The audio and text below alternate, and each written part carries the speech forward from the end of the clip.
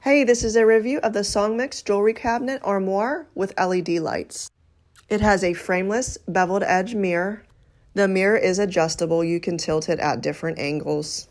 There are holes in the side legs and it gives it a unique look. There's also a shelf right under the mirror for extra storage.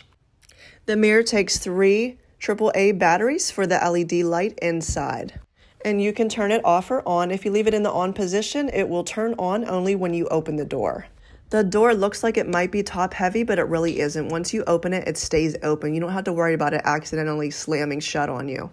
And there is tons of storage inside for all your jewelry. There's 6 white drawers. There's an acrylic board to hang 25 of your earrings.